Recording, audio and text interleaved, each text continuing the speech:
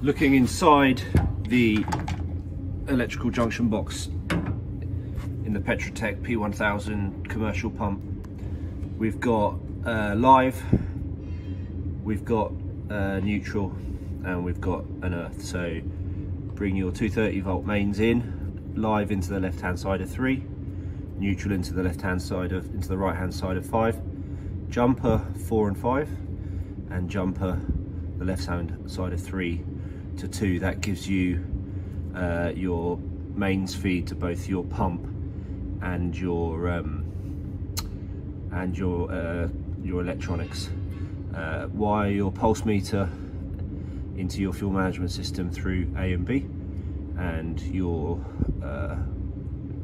request and authorize is G and H. So they jumper together. If you want to connect them to a fuel management, request through G, authorize through H.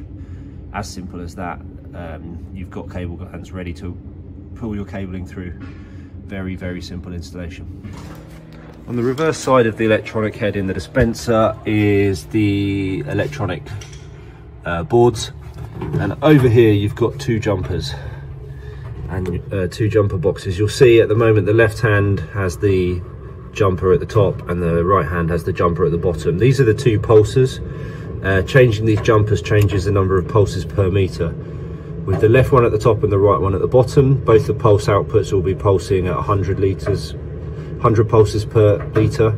If you move the left one down 1 and the right one up 1, it will be 50 pulses per litre. If you move both in the middle, it will be 25.